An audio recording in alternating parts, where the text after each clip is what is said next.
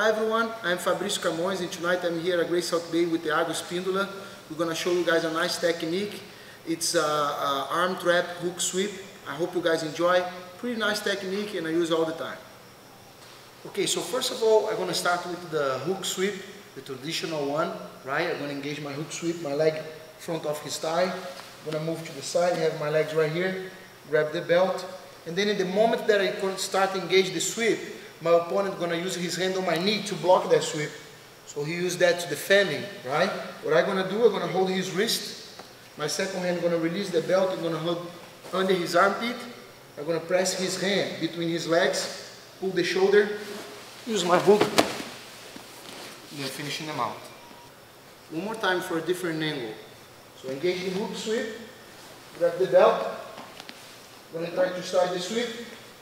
He hold the leg to defend.